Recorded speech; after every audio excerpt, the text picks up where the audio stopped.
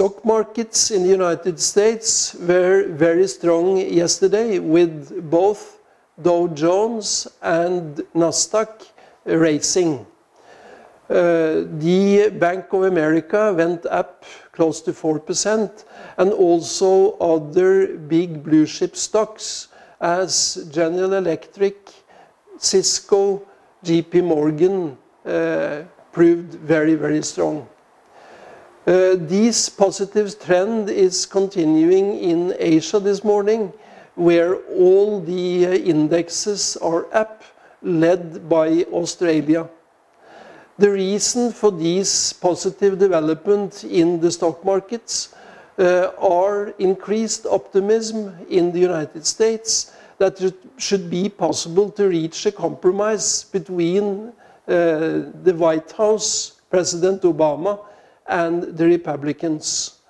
There was a new meeting between then Obama and Mr. Berner, the Republican negotiator, yesterday, and it is said that President Obama is now willing to go up a little bit with regards to the threshold for then income that should be taxed higher.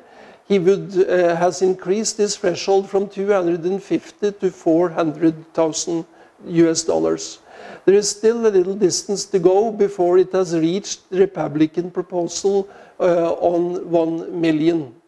That there should be then increases in taxes only for incomes over 1 million US. On the currency front, the yen is still under big pressure. It is trading now around 84 yen to a dollar. The same trend we see in relation to euro and yen. US dollar is stable against euro.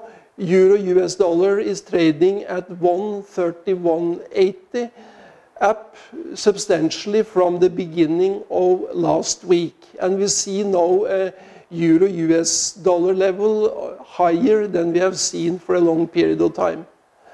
There are also raises in commodity prices and precious metals this morning.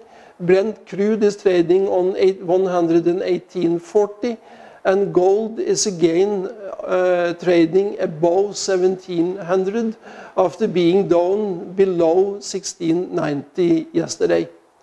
I wish traders a very good trading day from United World Capital and Cyprus.